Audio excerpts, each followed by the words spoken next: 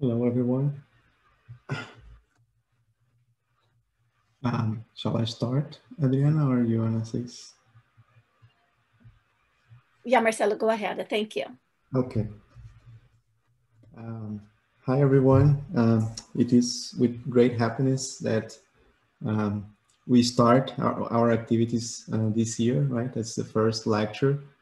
Um, and it's also a very special moment for us, right? I think like if we think that this year is just starting, right? I know that the new year's is already like few days back, right? But we can still use like this as a symbolic moment for us as we kickstart our new year in our activities. And the talk today is very like profound in terms of the meaning for us, right? Like it's the awakening of of consciences, right? And and the purpose of this talk is basically to discuss um, a little bit about what are the teachings of the Spiritist doctrine that can help us in this process of um, awareness, right? Awakening of our consciousness, and all the support that we have from the doctrine, like giving us the meaning why we are here, right? And especially like this moment that we are living now, which is really hard for everyone. But and how can we in spite of all the difficulties, um, make good use of this moment. As we know, the doctrine gives us a lot of awareness, right, about the purpose of life and why we are here, um, and the opportunities that we have, right, in spite of all the difficulties. And as we'll see, like all those situations and moments that we live here, they are part of a program, right? Like we know that we have this program, and and and they help us to awake our conscience, right? And just to have a start, the first thing that we need to to reflect, right, is on the term conscience itself. And very interestingly, um, in the Spirit's book, there is a question 835, which is not really related to only conscience, but that's how the spirits answered. It's also talking a little bit of freedom, right? Freedom of thought, freedom of conscience. But the spirits, they in the answer they kind of define conscience. They say conscience is an inner thought that belongs to persons, as do all their other thoughts. And that's again was the answer for the question: is freedom of conscience a consequence of freedom of thought, right? And then they said the conscience is an inner thought as any other thought, right? And that belongs to the person. Um, and then from here we can see like that the conscience is like our inner thought. And when we say awakening of conscience, what do we mean, right? But first we start with the concept, right? So that we all have that inner thought in ourselves, right? And that belongs to us. And that's it's like an inner voice that we have, and this inner voice is always telling us like how to proceed, and if something we do is wrong or not.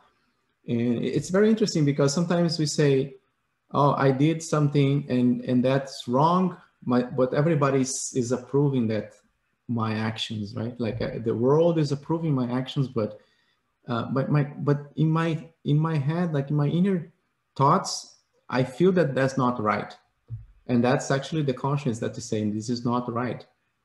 And the contrary is also true, right? Like sometimes we do something that it's correct, everybody's saying, oh, you shouldn't do that, right? And everybody is like saying, condemning you, or like saying, oh, why did you do that? Nobody does that. But in your inner self, you know that that's the right thing to do. So we all have our consciences, right? And then like, and that conscience that we need to awake. And that conscience, as I said, is always guiding us, like saying, oh, you should proceed this way or proceed that way. And as we become more aware of things, as we learn new things, we know how to proceed, right? And whenever we proceed against what we know, we create a problem because our actions are not according to what we know, what we already agreed that that's the correct way to act, right? And that's one thing that we can say the Spiritist doctrine is helping us, but at the same time is putting us ourselves in a situation that we don't have excuses, right? If you know that something has consequences and you still do that, you have responsibility, right? And that's the thing. And the Spiritist doctrine makes us more free, right? It kind of increases our freedom because it empowers our actions, right? Giving us the knowledge, but at the same time, it gives us more responsibility. And that's true. As more evolved we are, like the more knowledge we will have and more responsibility and more like our conscience is always like telling us of what to do, right? And then, and how can we then guide our actions, right? And then we're going to use some of the questions from the Spirit book. And it's another very interesting question. Where is God's laws written, right? In the conscience. That's what we're talking about. And it's important for us to understand that we have within ourselves the God's laws, right? And that's why that thinking is there. But it's up to us, right, to really understand that. The fact that I know something doesn't mean that I understand it. And that's why we have to live through incarnations and gradually understand. And that's why we need to learn God's laws, right? And we have in our conscience those laws, but we need to kind of think through them and really like reason and make that as part of our livings, right? Living. So that's why we need to incarnate and go through all our evolution process. And in question 630, Kardec asked, how can we distinguish between good and evil, right? And that's basically like how we proceed. Like we have choices, right? How do we distinguish? Good is everything that is in harmony with God's law, whereas evil is everything that it deviates from it. Thus, doing what is good conforms to God's law, while doing evil infringes on it. So, again, doing good or doing evil is based on God's laws, and the God's laws is written in our conscience, right? So, again, our purpose is learning those laws, and the Spirit's book has a very deep dive on the God's laws, and it is a very good guide for us on how to act. And moving forward, we're going to enter now a part where we are going to talk a lot about Joanna de Angelis. As everybody knows, JAS means Joanna de Angelis Spirit Society, right? And Joanna de Angelis is a spirit. And Divaldo Franco is the medium that has handwritten a lot of books from Joanna de Angelis. And Joanna de Angelis has a very deep study and a lot of work on this area of consciousness. And there is a little book actually that I based my my talk, which is called Moments of Consciousness. It's the one that is mentioned here it's this little, it's like a little book with messages. It's only in Portuguese, unfortunately, but I translated a lot of passages, and probably I haven't talked to Daisy, but maybe, and Bruno, I think we're gonna go back to this topic because it's so broad that we can even have like other lectures on it and go deeper on Joanna de Angelis' reflections on this moment, on these moments of consciousness, right? There's actually a series of books called Moments, Moments of Happiness, Moments of Harmony. I have a bunch of them, and they're really good. And in this introduction of this little book, she says that there is a lack of greatness, of love, of self-denial in the moments, in these moments on earth. And again, like we read that book and with the perspective that we are living today, and you can clearly see how the things that we're living now are challenges that it will create on us the need for awareness, or to consciousness, to awake our consciousness. That's the title, right? That's the topic that we're discussing here. And she goes like deep on this reflection, saying that there is a lack of greatness and of love. And there is another book, which is The Awake of the Spirit, which is another book on her series, that she says that not only that is happening today, but what's happening is that people are living like in illusion. They're like, they don't have time for themselves, and they don't have time to think about their own possibilities or their own purpose in their lives. So they live their lives in a sort of escaping from that reality or from that moment. And it's very interesting because the passage in the beginning was that Claudia read by chance, which was not by chance, but it's called Quiet Place, right? A Quiet Place, right? I think that's it means like there's so much lack of that today, right? People don't spend time thinking, like we ourselves, like we should reflect on our own actions, like how much of my time I spend valuing my thoughts, or like meditating, or studying, or trying to dedicate some time that it's important for me to grow spiritually as a person, right? Or to have even for my healthness, right? Like people, those moments, she says that even for health, for your health is important. And people don't have that time anymore because they create so many needs. And in order to achieve those needs, they don't have time for themselves. So it's even like a lack of love for themselves. And it's very contradictory because people are on search of something that is actually harmful for them. And that's why she's again saying here that there's a lack of this in these moments on earth. However, she's not all pessimist, right? She says that it is in human nature, the need for peace and the yearning for well-being.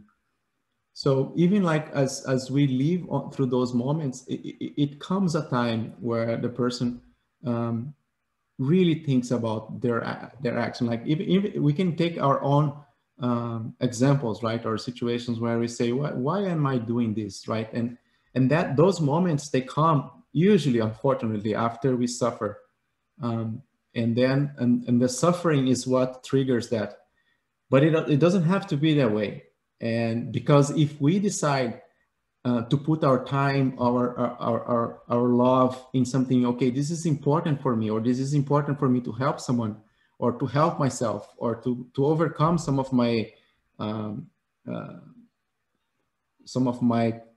deficiencies, right?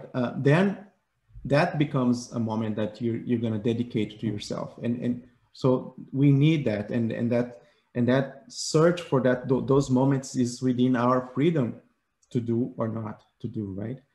And it's interesting because the more conscious we become, the more we start to detect those moments that we should not be doing those things, or should not worry with those things, or say, or you start making changes that doesn't affect you because you're conscious of what you're doing. That's why it's important for us to have these those moments of consciousness, right? There's the first passage on this book is entitled "The Acquisition of Consciousness." It's the first chapter, right? And then she says that the acquisition of consciousness is a life challenge which deserves examination, consideration, and work. Again, to become conscious is something that it requires from us dedication, and requires work. It's not something that is going to come by without any effort on our end. And that's interesting because a lot of people think that, oh, just by becoming follower of some religion, it's gonna solve all my problems, right? Some people think, or not even religion, or just because I'm following that person or this line of thought, I'm going to become better, right? No, it doesn't matter what your religion is, but your acquisition of conscience, they require you work. And that's part even of the law of God, right? Because there is the law of progress. And if you read the Spiritist book, there's a chapter talking about that law. We're going to talk about one question later. But that law is inexorable. It means you have to go through it, either you want or not. It's something that it's on the plans of God, right? And then but that requires work. It requires of us dedication. And here, that's what Joanna is saying. It requires consideration. And so many times we postpone these, or we try to create things that is just for, as I said, as a mechanism of escape, right, of reality, right? And of course, we all need time where we are going to have like some leisure or some of those things that are also important, right? But some people are only seeking for that, or like only seeking for show off. And actually, she says in this book that all those people who are always trying to show their everything that they're doing, they actually are living in conflict, and they're trying to hide that, or even the moment to think about their inner reality by doing so. It's interesting because I was talking to someone one day. I used to work for Snap, and we know like some data about how many times some of those people, famous people, take photos. And we were doing computations, like how many photos a person took in one day. And it's like, it's almost like in a minute, she took like 2 photos. Like if you think, and it's a lot. Like if you think about someone taking pictures all the time, and they don't have time for anything else, but they created so much of pressure on to kind of to please other people, and sometimes they're doing something that is harming themselves, right? And it's very contradictory. I mean, again, we're just like analyzing what happens, right, without judgment, but it's really like unbelievable just to think that how many time, I mean, the amount of time that people dedicate to that. So the intellectual moral maturation provides conscience, which promotes truth and life. And that's as a consequence, like the more mature we are intellectually and morally, it promotes our life, right? And again, it's very interesting here. We have intellectual and moral. Intellectual is knowledge, right? And moral is when you act about that knowledge. And we're gonna go back to that later. And this is the acquisition of consciousness. We will allow you to evaluate profound factors such as good and evil, right and wrong, duty and responsibility, honor and shame, noble and vulgar, lawful and irregular, freedom and debauchery. Joanna generally use sometimes some words very like, at the same time, like a little bit not so common, but very like broad in meaning, right? For those who read her works, know that, and it's kind of challenging to translate to English. And I hope I spent some time on this translation. I think it's very close to the original meaning. But again, the acquisition of conscience is something very important for us, right? That's what we can grasp from this paragraph, because she's saying here, with the knowledge of that consciousness, right? That state of mind, we will allow us to evaluate those good and evil, right? So again, we know, the more we know God's laws, the more we know how to act, right? The good and evil, so of course we're going to choose good. What's right and wrong, right? The duty and responsibility. And again, like this regarding to our own actions, because sometimes we are acting in a way that we're irresponsible without knowing.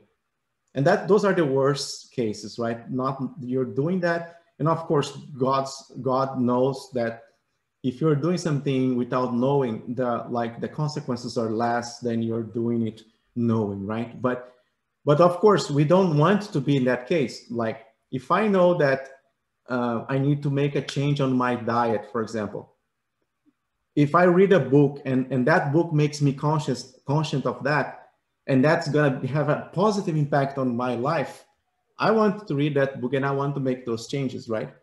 And that's what, like, acquiring that conscience is something that is going to give me a good outcome. But that's, of course, it depends on my free will. And that's very interesting, because if you say, oh, that means knowledge is not enough, it's not enough, because we have doctors that treat like people who smoke, but they themselves know all the consequences, and they smoke. So they have the knowledge, but they don't act according to that knowledge, right? And so it's important to have that knowledge, but at the same time, we have to evaluate our actions, right? And then act according to that conscience. And the more we do that without having to think, okay, I know this is important for me, I'm gonna do it. And then that becomes something automatic for me. Like I don't have to think. Of course, the change is not going to come from one day to the other, right? Because it's a process that we have to live, and we have to be perseverant. And Joanna Angelis is going to continue later to talk about those. But again, like this awareness is very important, and make us doing those distinctions, right? So your earthly existence can be considered a company that you must drive safely, as carefully as possible. And that was very like when I saw this, I said, okay, we need to talk about this. And because it's comparing something with our existence with the company, right? And that's something that we are like used to. And she goes even further.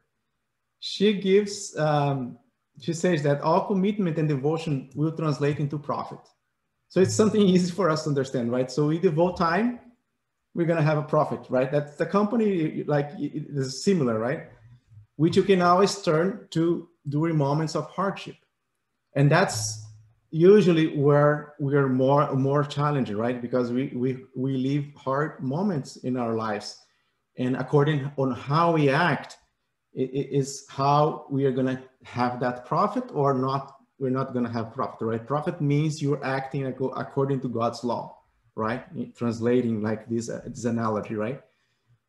And as I said, she goes even further, because she gives us some rules that can help us in our company. So it's like she gives some guidance on how to be profitable. So, and then she says that those are brief rules, and so that you can improve the performance of your company, such as, and we start. The first one, manage your conflicts. Again, we all have conflicts, right? But we need to manage them.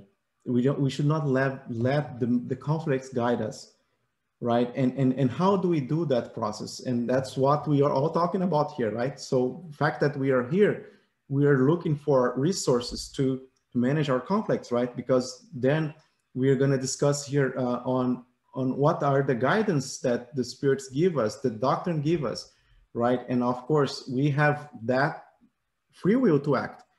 And we know that in some areas, we are still requiring like some reflection, or we require help, or even sometimes finding medical assistance in our conflicts. That's something that we need to do, if that's what we need to manage our conflicts, right? But we need to do that because we need to live in harmony. We need to live a life where we have this awareness, right? That's what we are talking about here. And she has even books about this. So I cannot go deeper. As I said, this is more like a broad view of what is available. And of course, we're going to talk about this even on those lectures on the Mondays. But it's important for us to understand that we need to manage those conflicts, and we need to use all our efforts towards that, right? And the second one, avoid choosing a man model to follow.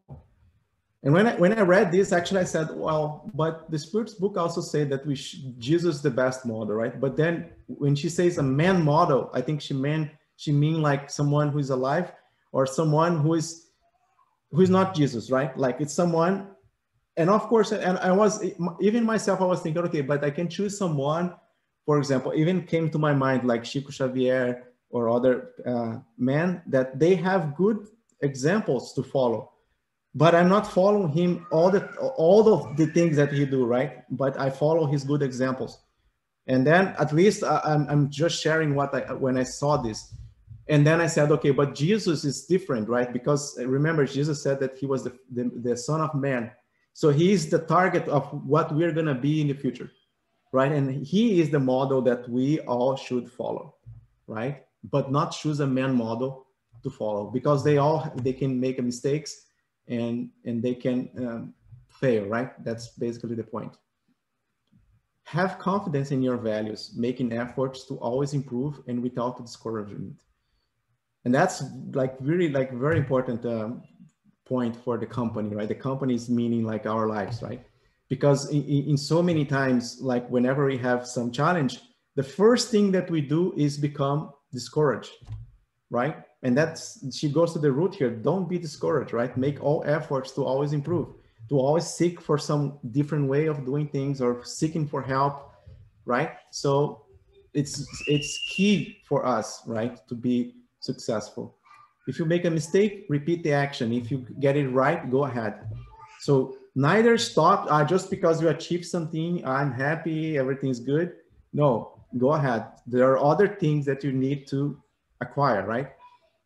Let me go a little faster here because time is don't avoid facing problems using compromising solution that will surprise you later with unfortunate dependencies. Again, like everything that we solve, we should follow God's laws, right? And if you're taking a compromising solution, it means you're just postponing the problem. You're not solving the problem, right? And then that's very important for us to know. React to depression by working without self-pity or lazy accommodation. Again, this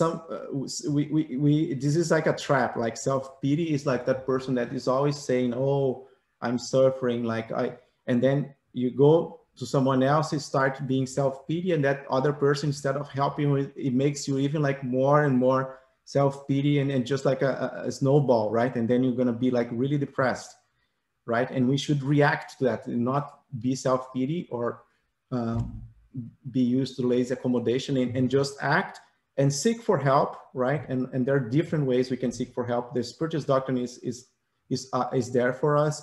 The Spiritist Center, we have the Fraternal Talk, where you have friends we can reach out, right? There are many ways for us to find help. There's like medical assistance that we can seek for, right? Keep in mind that yours are not the worst problems. They weigh the volume that you give them. And that's like so true, right? Because sometimes we make our problems the worst, right? And it's like, especially if we're being self-pity, that's the case, right? We want to make it the worst. And that she says that don't do that, right? Keep in mind, you're not the worst problems, that the volume that they weigh is what we give them, right? And then it's up to us to make them like not as heavy, right? And then, and just by changing the way we act, we can do that. Free yourself from the pessimistic complaint and meditate more formulas to persevere and produce. Again, important word here, meditation, right? The initial reading talked about the quiet moment, right? The quiet place, quiet moments, the moments that you dedicate to yourself, like being in a quiet place, right? Meditating and just thinking, reading something, and then just doing your prayers. So those are all moments very, very important for us, right? For our company, right? To perform well and to give us strength, right? To give us guidance, or even like to open our minds to the influence of the good spirits, right? Because sometimes it's on those little moments that we can be helped. Never give away the empty hour, which is filled with boredom, discomfort, or disturbance. Again, like we can put ourselves here, right? Like how many times we give away our time to empty hours, or reading things that are like, or just like scrolling, right? Like see if you can put like today, right? The social media, and I'm not condemning this, but I'm just saying that everyone reflect, right? How we employ our time and how we are doing that allocation. It's up to everyone. right? I told in the beginning that, I told you guys in the beginning that our conscience is our guide, right? And then like, we should just like act. And even if we do that, don't condemn ourselves, just use a little bit of time allocation to have that quiet moment for us, right? Never give away, oh, that's repeated, sorry. Whatever you do, do it well with dedication. Remember that you are human and that the awareness process is slow and that you acquire safety and lucidity through continuous action. When I read this, I think it's the last one, it's so powerful because it says that first, don't expect to have changes like from today to tomorrow, right? We need to be aware of that, right? Like that the changes, that some changes take time, right? So maybe if I decide to stop eating something because of it's doing bad for my health, it's easy to stop doing from today for tomorrow. But a certain way of we acting or things that we cannot control well, right? Some of way of acting, it might take time. But the important thing here is that we need to persevere, right? And I think that's dedication, right? She said perseverance was on the previous one, right? And the process is slow, and that we acquire safety through lucidity through continuous action. So keep always doing that, right? So it's very important. And again, all those passages there, if you want to read more, it's the first chapter on that little book, this little book, Moments of Consciousness. And actually this chapter, it ends with a question, but we're going to get there. Again, like the awakening of our consciousness, it's really connected to the moral progress I mentioned before, right? So we have to progress morally. And of course, we also need to progress intellectually, right? And then question 780 of the Spiritist book says, those moral progress always follow the intellectual progress? And the Spirits say, yes, it's the consequence. It's consequence because it does not always follow, but it doesn't always follow it immediately. And it's important for us to discuss this question because we need the intellectual progress, right? We need to know things like to act or the knowledge of the law. That's why I said the God's laws are depicted in the Spirit's book. You can read, right? We have all the books from the doctrine that can help us in the intellectual development. And of course, as we learn them, we start acting according to them. That's how we progress morally, right? And the follow-up question is, how can intellectual progress lead to moral progress, right? Why? And by making good and evil understandable. And again, we go back to where we started, right? The conscience has God's laws, and that God's laws tells us to do the right or the wrong thing, and that's an intellectual process to learn it, right? Or at least to understand it. And then by making this understandable, we can act, right? And that's where we achieve this moral progress, right? The development of free will follows the development of intelligence and increases the responsibility of humans for their acts. As I said before, right? The more knowledgeable we are, the more responsible we are for our actions. And actually, like our conscience becomes even more challenging on us because it starts saying you're doing the wrong thing. Why? And it becomes our guide even more and more, right? Of course, we should not condemn ourselves, but it's natural that happens, right? It always like asking us about our actions. And again, we go back to the question we started with, where is God's laws written in our conscience, right? And that's how we finish our reflection. As I mentioned before, this topic is so broad, right? It encompasses all like the doctrine and all like acquiring of conscience, right? If you think about the gospel is all of the Jesus teachings, right? And Jesus teachings are the best expression of God's laws, right? And that's why the gospel is also very good guidance for us. And as we start a new year, it's important for us to allocate that time for us to develop our consciousness, right? And how can we do that in our home? The gospel at home is a perfect moment for us to bring Jesus teachings for our home, right? And to slowly, like it's a gradual process, like every gospel is a chance for us to learn more God's laws, right? Because Jesus' teachings is the best expression of it, right? And again, like coming to the Spiritist Center, joining a study group, there are so many opportunities for us, right, to develop our consciousness, right? And of course, sometimes you can even join some other conferences here in the center, right? You can even like read books, not only books from the Spiritist doctrine, but any book that is going to help you to have more knowledge of things. Sometimes like even some book related to your health or related to other topics that are important, but always keeping in mind it's important for me to have that moment, and that's very crucial. At the same time, at the same importance we give to our food, right? We have breakfast, we lunch, we have dinner, right? It's important for us to keep our health.